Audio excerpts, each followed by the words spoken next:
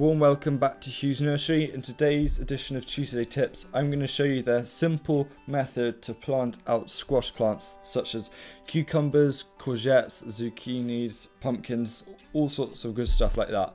So you first want to dig a hole just wider than your spade and around about the same depth, and this doesn't really matter, but it makes root growing easier.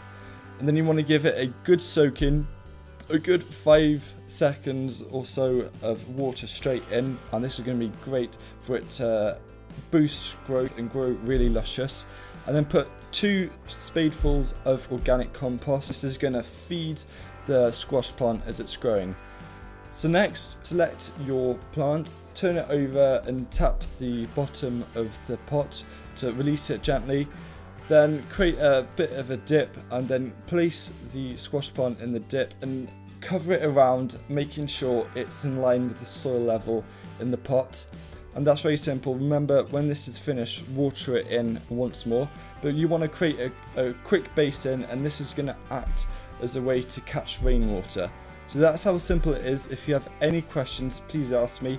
Thank you very much for watching. I hope you enjoyed this video, and don't forget to click on the subscribe button if you haven't already, and see you again soon. Goodbye.